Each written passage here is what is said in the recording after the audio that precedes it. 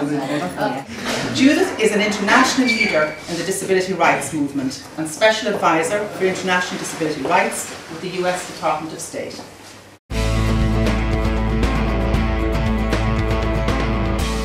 It's taken us in our countries many, many years to finally be able to get, for example, a good set of standards so that we know what a good set of standards can do in new construction, in transportation, etc. So we're really trying hard to make people understand that good standards in that regard are good for everyone.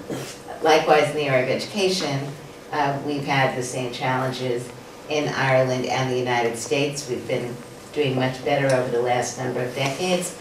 But I think in both of our countries we can see it's really only been in the last 60 to 70 years that there's been some progress being made. And while the independent living movement itself really was born in the 1970s, we did see changes that began earlier than that. Particularly, I think, in the States, we saw a big push when the disabled veterans came home, because veterans were living who previously had died because of penicillin and other kinds of medical interventions. Certainly you could see in states like New York and California, the bigger states, that the veterans are playing a very powerful role with the state legislators. They didn't call it independent living, but in reality that's what they were working on.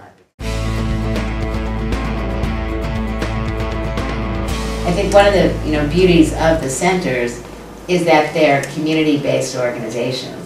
And as community-based organizations, elected representatives want to know who you are if in fact you can show them that you mobilize people to vote. I think the work that's gone on in Ireland,